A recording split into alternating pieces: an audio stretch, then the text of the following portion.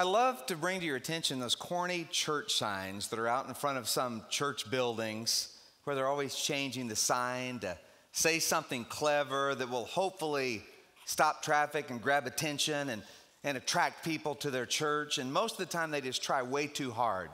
Well, I've got some new church signs for you today.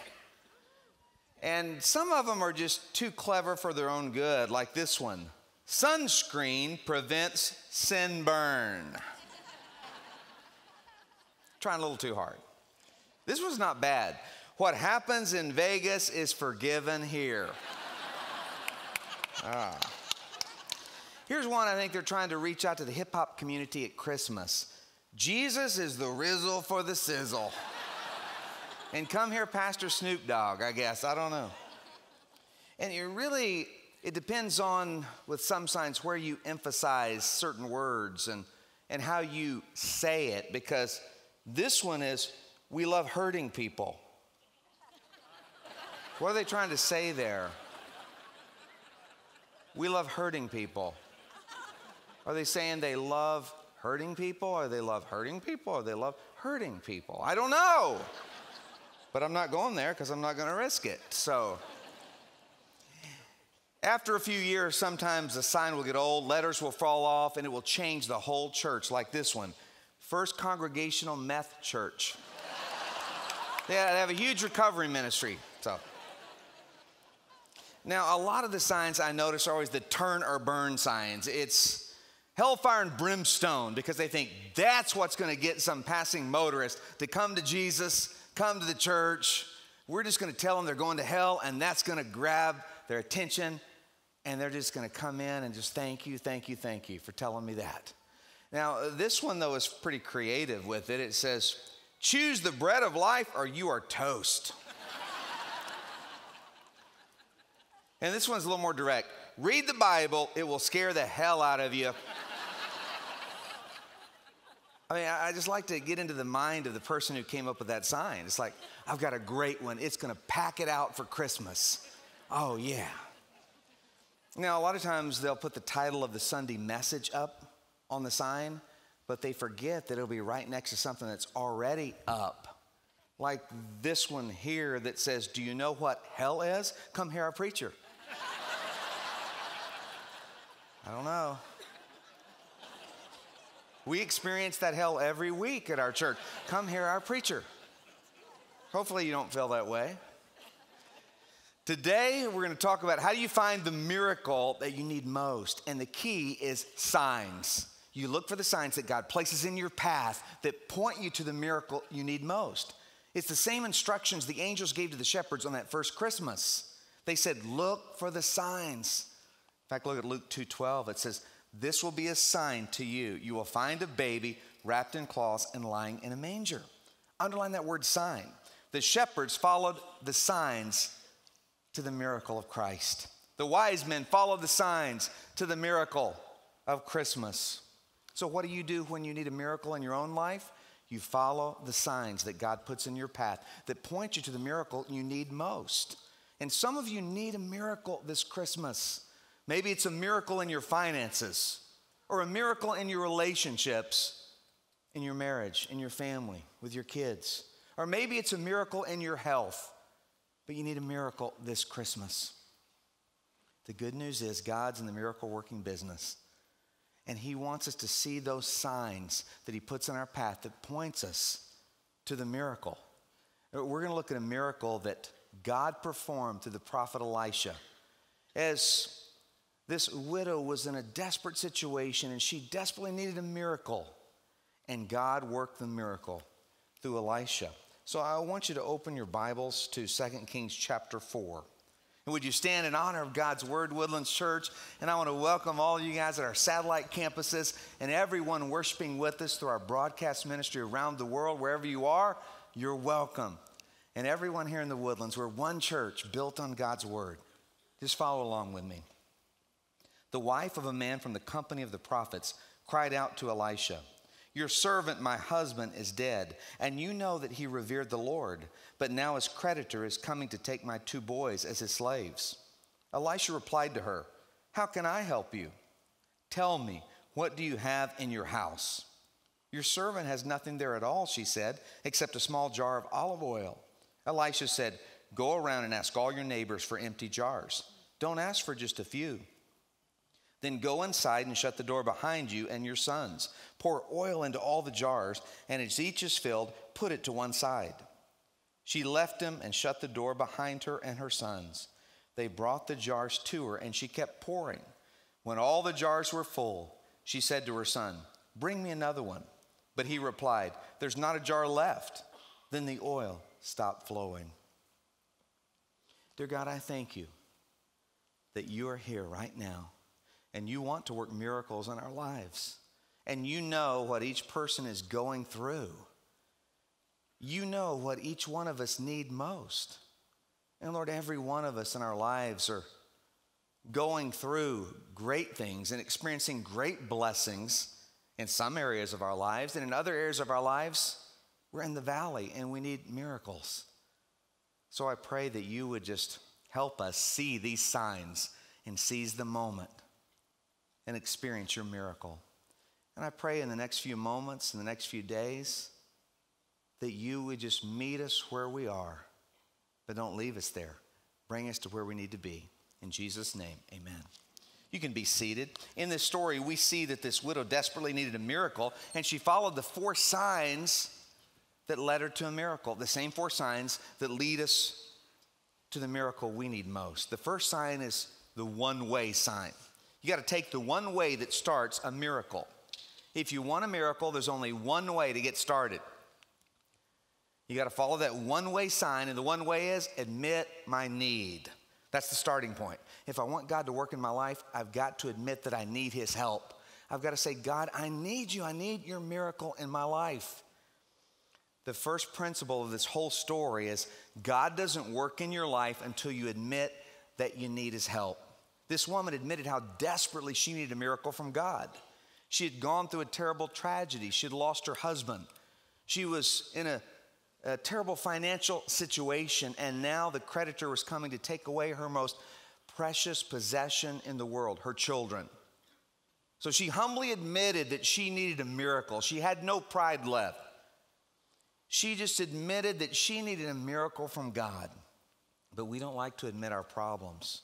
We like to hide our problems or pretend that they're not so bad. But in every one of our lives, we have problems, and we need God. I used to think that life was like going through hills and valleys, that sometimes you're on the mountaintop and everything's good, and other times you're in the valley.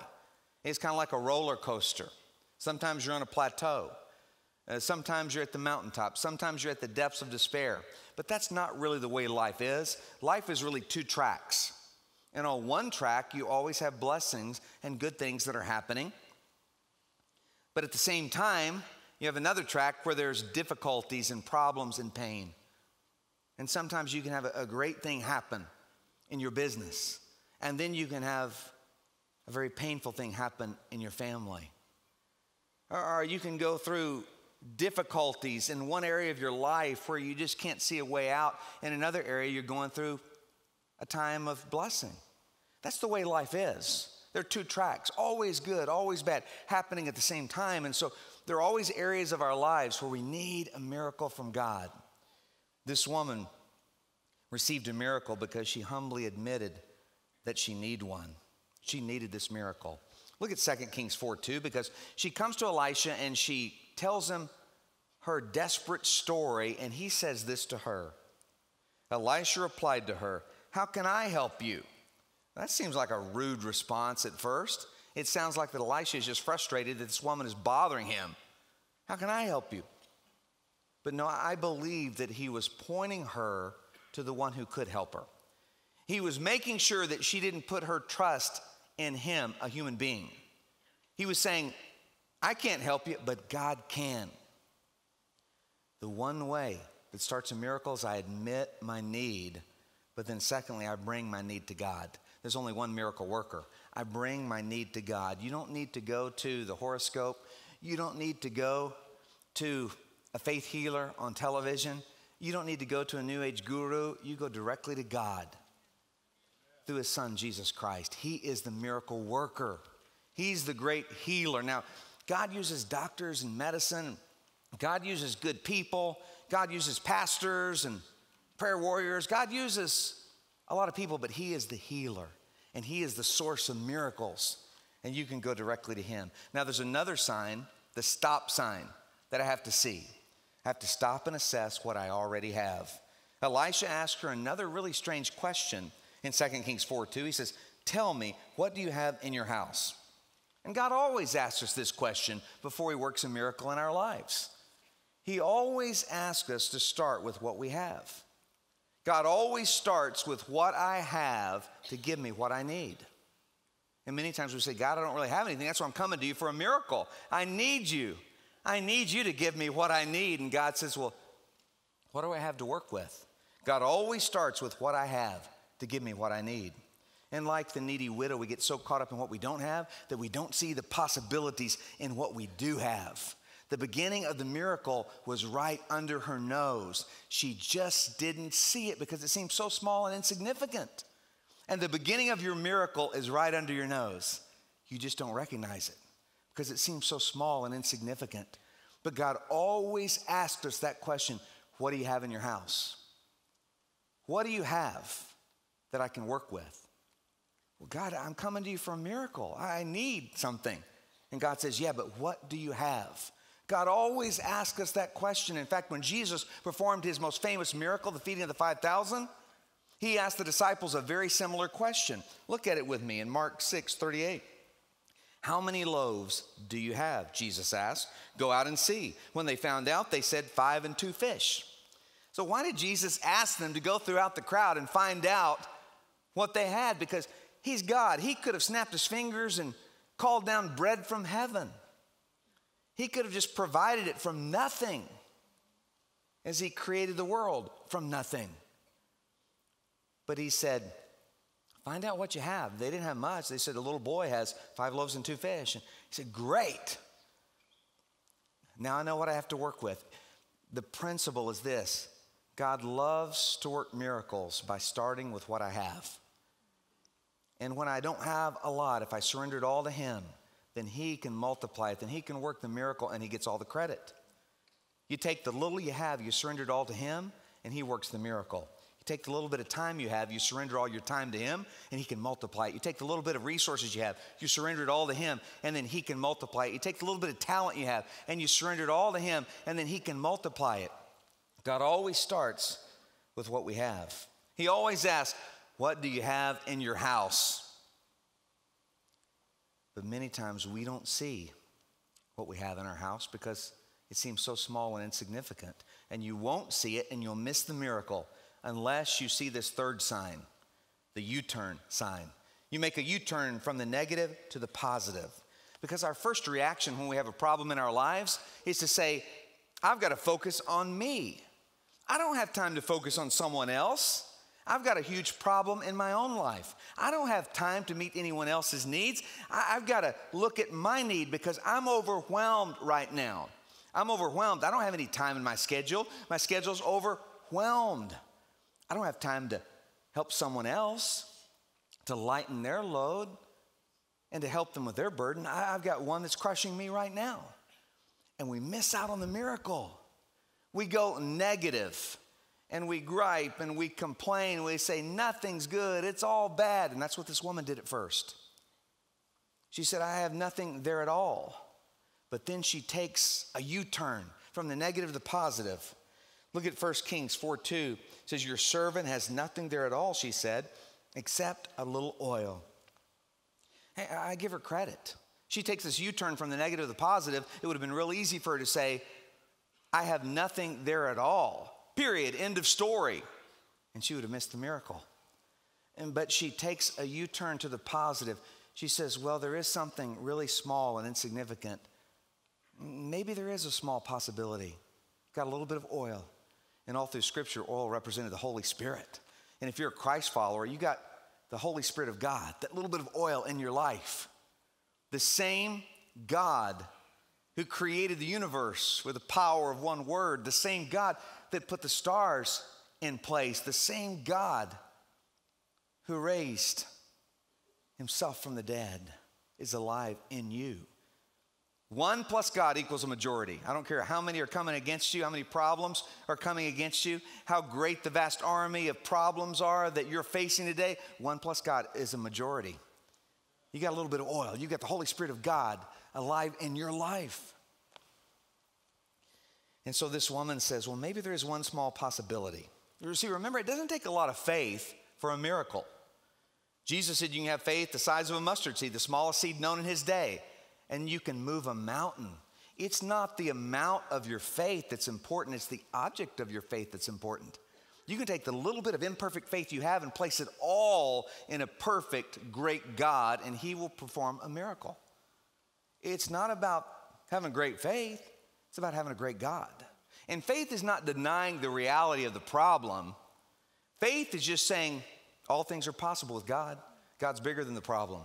Faith doesn't change the problem.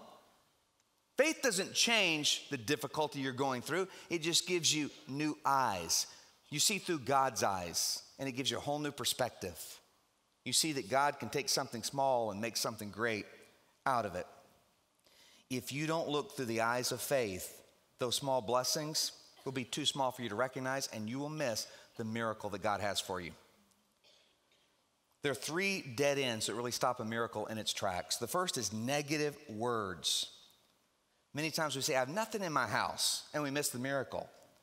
I heard about an elderly man who'd been deaf for years, and then a doctor came up with this experimental surgery and performed it on him, and it worked. He could hear, and 6 months later when he came back for his post-op appointment, the doctor said, well, how's your hearing? And he says, perfect. It's amazing. My hearing is perfect. And the doctor said, I'm just curious, how's your family responded to you now that you can hear when you've been deaf all those years? And the man said, oh, I haven't told my family yet. I don't want them to know I can hear. I've changed my will 4 times in 6 months. Be careful about negative words because God always hears. It's not about who hears down here on earth. God always hears. And it blocks God's blessings because it goes against faith. But then an accusing attitude can stop a miracle in its tracks. When we blame others for our problems, God works miracles in the lives of those who take responsibility for the problem. Say, God, I got myself into this mess. I need you. And then, God, I'm in this situation. I need you.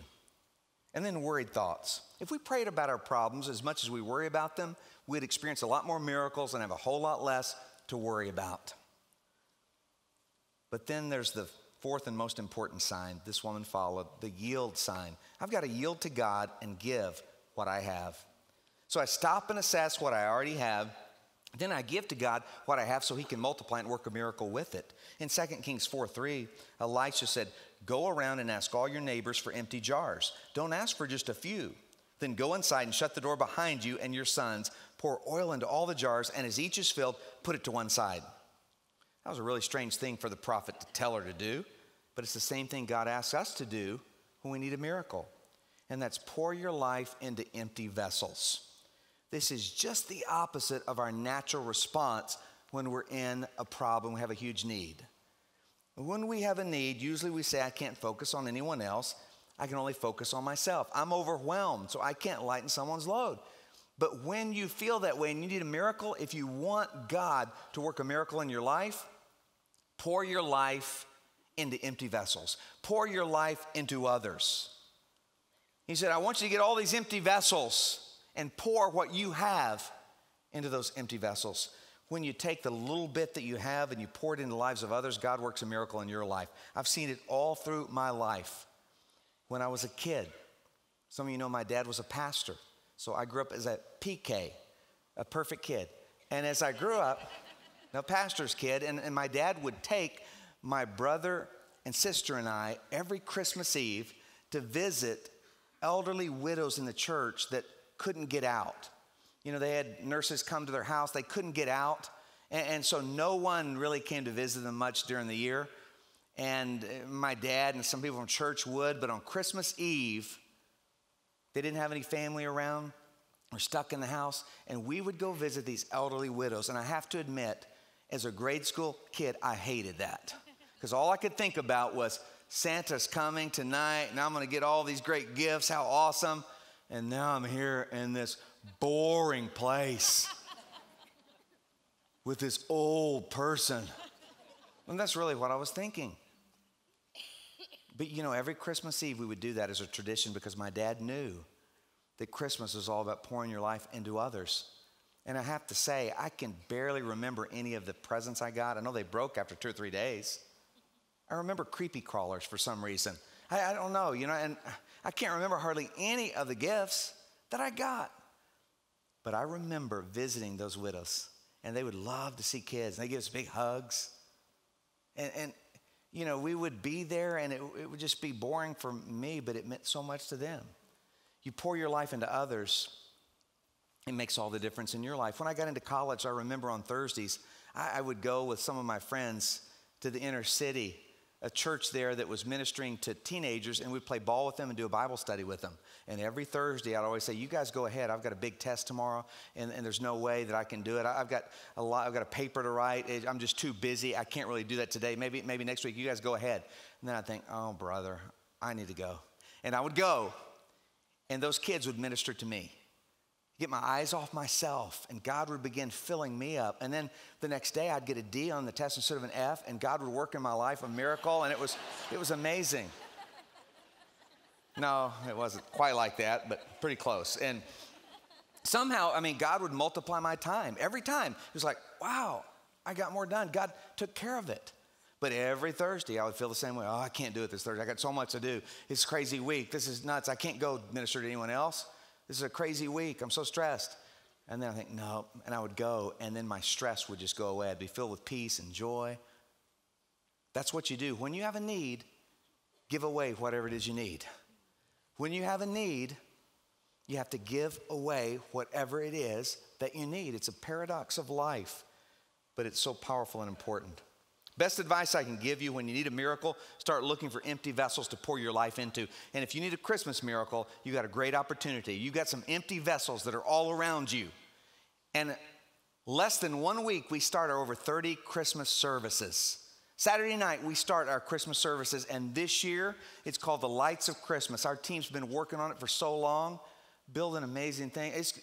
This is going to be the most creative and powerful one ever, and I say that every year. And Chris always goes, you say that every year, and then afterwards she says, it really was. How'd you know? And I go, I just see the guys working and all the things that they're doing, all the creativity, but God always does it, brings it together. And this presentation, you need to bring a friend. One of the most loving things you can do to pour yourself in the lives of others is bring them to a Christmas Eve service. And that's why we put in your program this little insert. You got all kinds of stuff in your program today, but take this out and tear out. You got 3 of these, okay? 3 little cards. And I want you to think about 3 friends, neighbors, or relatives right now that you can invite to one of our Christmas Eve services and bring them. And I guarantee you, this is going to be such a clear and creative presentation of the meaning of Christmas. And God's going to work in their life. And if you get them here, I believe that God can change them and bring them to know Him. And instead of just celebrating Christmas, they'll experience it maybe for the first time.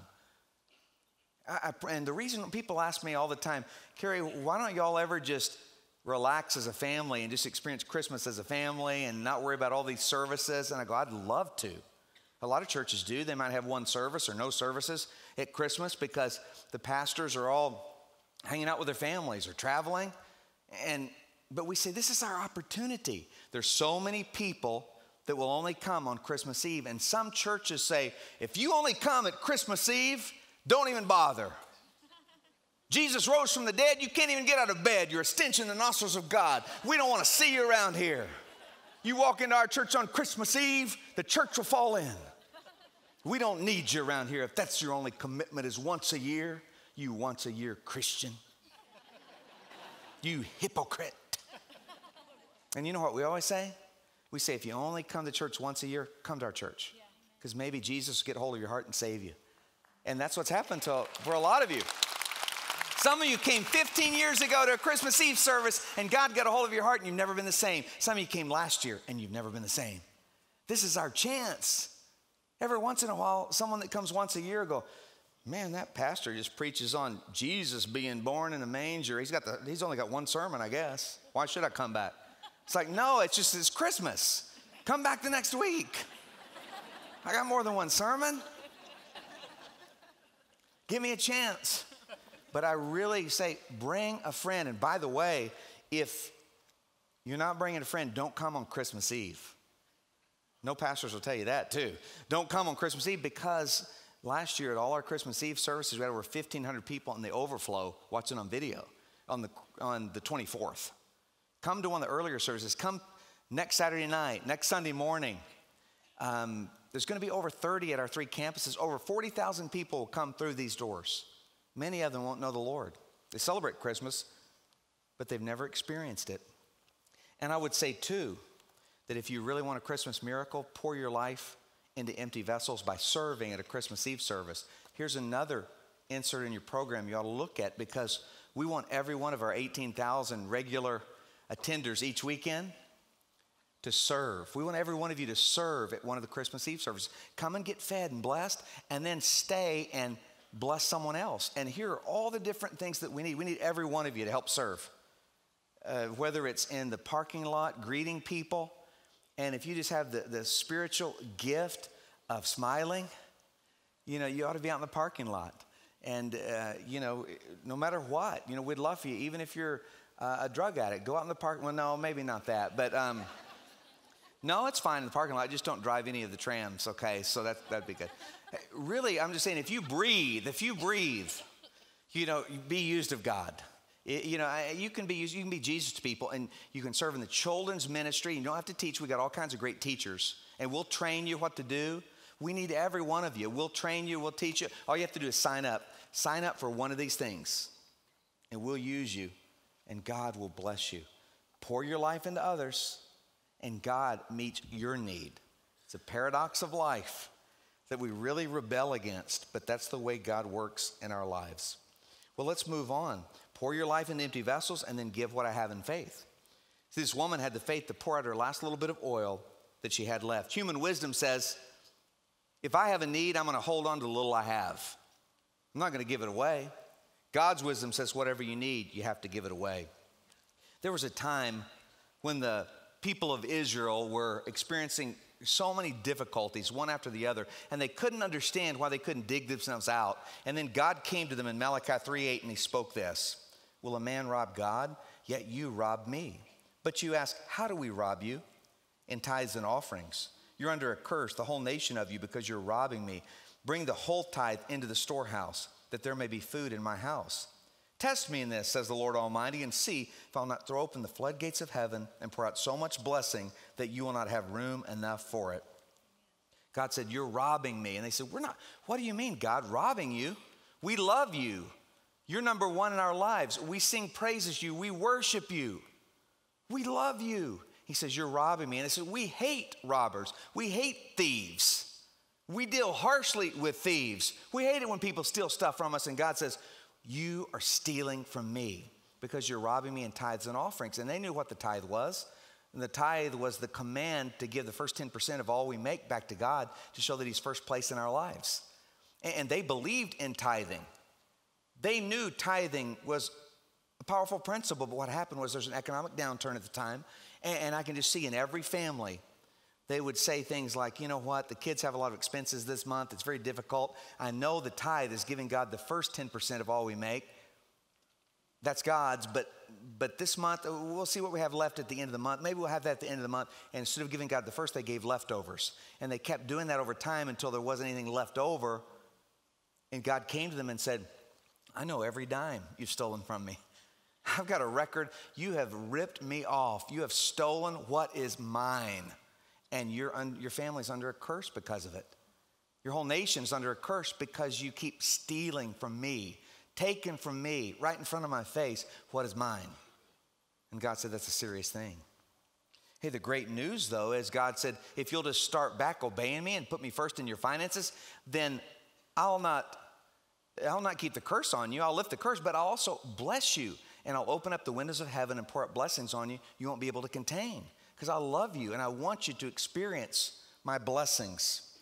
The children of Israel were in the stress zone. They couldn't figure out why. And God said, I want you to be in the blessed zone. I want you to underline the phrase, bring the whole tithe into the storehouse. The storehouse represents the local church. One of our great missions at Woodlands Church is our farmers' field schools, our agricultural ministry that we started in Maseno, Kenya many years ago. And we have many farmers' field schools now in Kenya, and we're moving now to start a lot of farmers' field schools in Haiti and all the other places we do missions, because we found that it's so scalable and reproducible and impactful. It's really the key to a lot of things. Because in Africa, what we found is all these people would leave their land at 5 acres, 10 acres, because they said, our land's no good. Nothing will grow on this terrible red soil. And then the men would go into the cities, go into the slums to find work, and they wouldn't, and they would get AIDS. They'd come back and give it to their family, and it's just this vicious cycle would go on. And they thought their land was bad, but it was just they'd never been taught good agricultural principles, and they'd been ripped off by the seeds that they bought. And so we come in, and all these churches, we start farmers' field schools. And all these poor farmers come, and we give them great seed, grain that has been specifically designed for that kind of soil. And Texas A&M agricultural scientists are the ones who develop most of it. So, God worked miracles anywhere. And so anyway, no hissing, please, no hissing. Y'all are great. Y'all are great. All you guys are awesome. But it's really cool to see. And we have an agricultural scientist who's on basically the staff. And what he does is he teaches all of the teachers. And all these teachers at all these churches, we give them the grain the first year, all their grain, really good grain, all different types of vegetables. And then we teach them all these agricultural principles, and they come every day and they learn God's word, and many of them come to Christ, and then they plant and they work really hard, and their corn is like twice as high as their neighbor's corn. And our vegetables are just amazing. And then the neighbor says, how come you have such great crops? And they say, oh, it's because God. You got to come to the church with me, and you can be part of this farmer's field school. We learn biblical principles on farming, and it's amazing. And so it really just continues to reproduce. And then the first 10% of their harvest, the very first 10%, they have to get the harvest and get it all bagged up and bring it to the church. And they put it in the churches. We have these rooms called the storehouses, and they put it in the storehouses, and that's given to the widows and the orphans. They have to tithe the first 10%. They can't be part of our farmers' field schools. And they love doing that, and they love seeing the crops, and then God bless them. By the third year, they don't need seed from us anymore. They're giving seed to others. It's amazing what God's doing. And it's just changing, communities. And so we're going to expand that in a huge way into many different countries this year. But God's doing that through you. But I love the storehouse. I've walked in those storehouses in the churches, and it's filled with all kinds of vegetables and food and grain. And it's like, that's the tithe. And that's what we're to do, give the first 10% back. And God says, then I'll open up the windows of heaven, and I'll meet your needs. And you'll be under a blessing in your life, no matter what's going on in life. The storehouse is the local church. It's good to give to charity. Chris and I give to charities. But the Red Cross is not the storehouse. That's the local church. There are a lot of great Christian ministries. You ought to give to them. But Christian ministries aren't the storehouse. That's the local church. You give your tithe to the local church for God's glory and for your blessing. That's what the scripture tells us. We got a great chance to do that. If you're a first-time guest, then you can just tune me out for the next couple of minutes. This is something our church has been looking forward to and praying about for quite some time, that we do every year, our Christmas offering.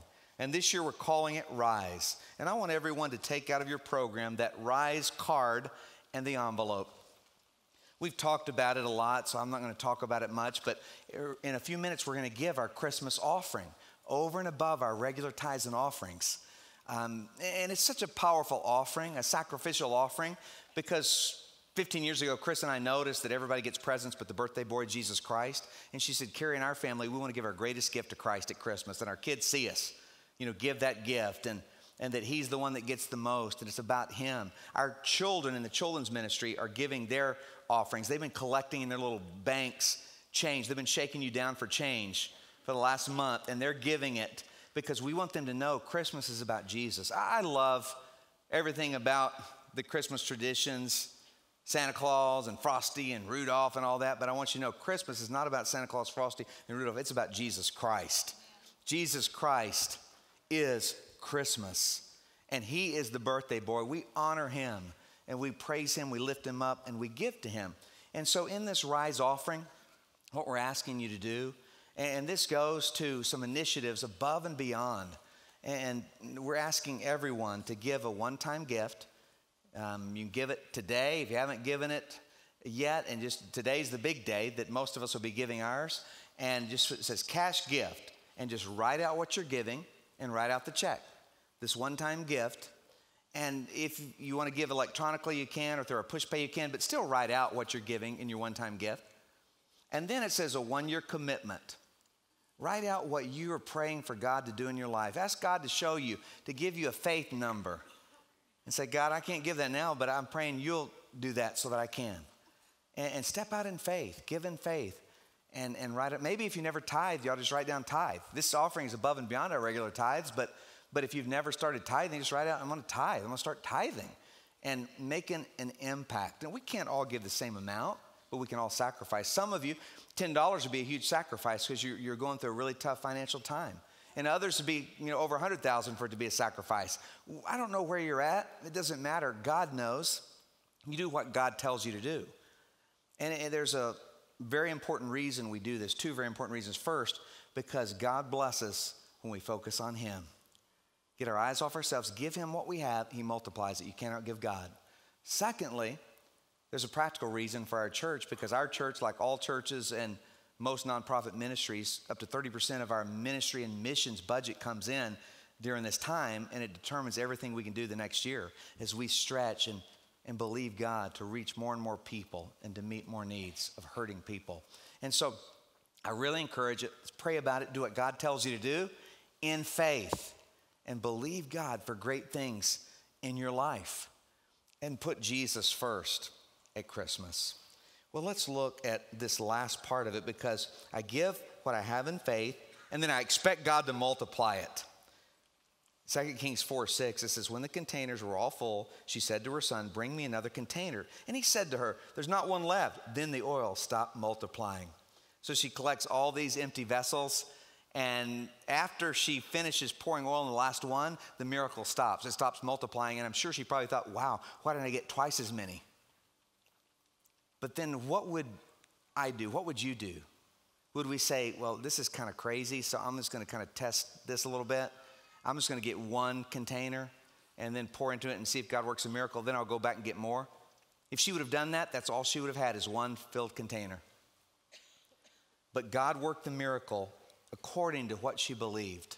And somehow God works miracles according to our faith. Jesus said, be it done to you according to your faith. It's all God's miracle, but somehow he allows my expectations to come together with his miracle working power.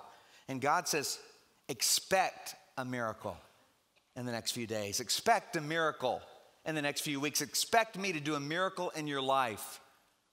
Your faith, even small and imperfect, will come together with my miracle working power and collide with it, and the miracle will happen. So she gives what she has to God, and God multiplies it. That's the story of Woodlands Church. Every step of the way, God has multiplied it. When we started and 15 people gathered in a home 22 years ago, and I was so fired up and preached this great message, and then only 8 came back, I was so discouraged. But God said, Kerry, what do you have in your house? And it's like, it's 8 people, and 5 of them are my family, and 3 of them are really weird. I mean, I don't want them to come back, God. One's in all camo, But God said, what do you have in your house? I was like, well, we're kind of a motley crew. Well, nothing there at all except a little bit of oil. And God said, okay, I can do miracles with that. Surrender it all to me. And that allowed me and allowed Chris to surrender it all to him. When we realized it'd have to be him. And that's the way it is every step of the way at our church. And when we pour into empty vessels, God multiplies it. Oscar grew up in the slums, the Kerry slum outside of Nairobi, Kenya. And when he was in grade school, he got hooked on drugs and alcohol. He became violent, got kicked out of school. And when he was in high school years, his parents kicked him out of the house because they couldn't deal with him anymore. And at that point, he realized how desperate he was. He had no food. He was going to starve to death. And he walked into a little stone church in the Kerry slum. No one was there, but he just looked up and he said, God, save me. I give up, Jesus. Somehow save me. And everything began to change.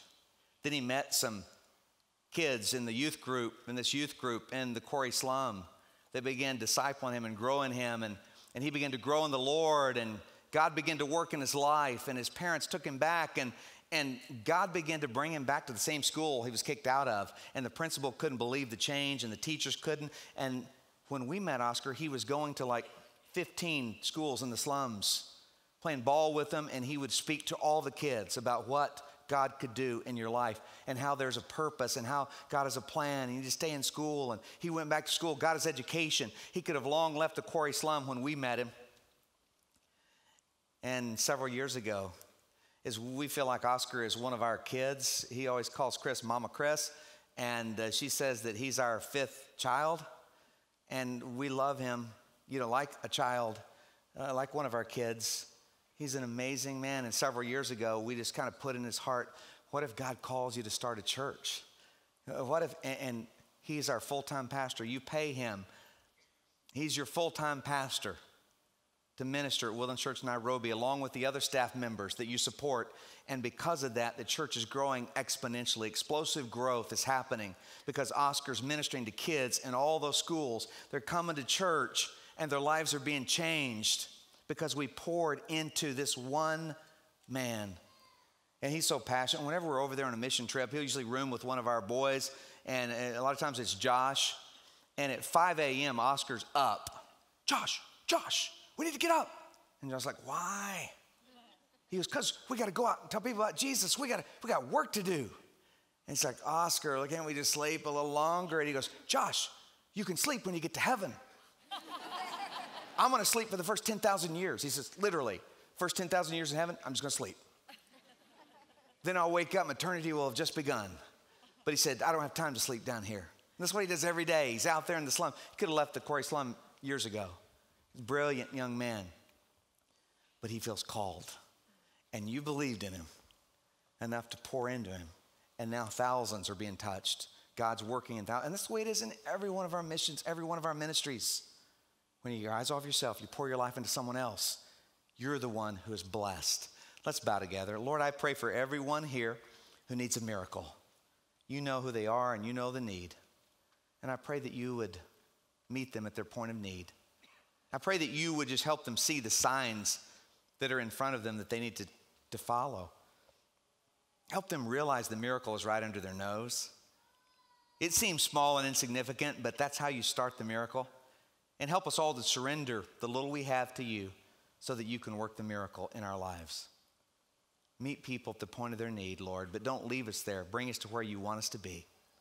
And then, Lord, I pray for those who've never received you into their life, that they right now would just say, Jesus Christ, you are the Christ of Christmas. I need you to forgive me of all my sins. Like Oscar, I admit I need the greatest miracle of all. I need you to change my life. Forgive me of my sins and take me to heaven one day. And then, Lord, I pray that as we get ready to give this offering, we dedicate it all to you. We ask you to multiply it. We ask you, Lord, to strengthen every one of us, to not let fear keep us from the miracle, but experience, Lord Jesus. Give us the faith to step into the miracle. And then, Lord, I pray that you would bless everyone who gives with your blessings, because we can't outgive you. And I pray, Lord, that you would bring the miracles that we need at just the right time. Bless our giving and bless all of our ministries and missions as we stretch to reach people for you, knowing that the church is the hope of the world. Because, Lord, we're your body.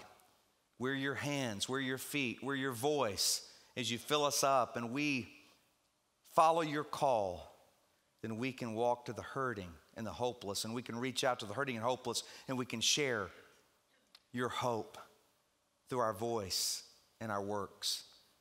Lord, let us be the church, the light. We live in a dark world, Lord, but you are the light of the world, and you can roll back the darkness. Do that for your glory. Bless our giving. In Jesus' name, amen.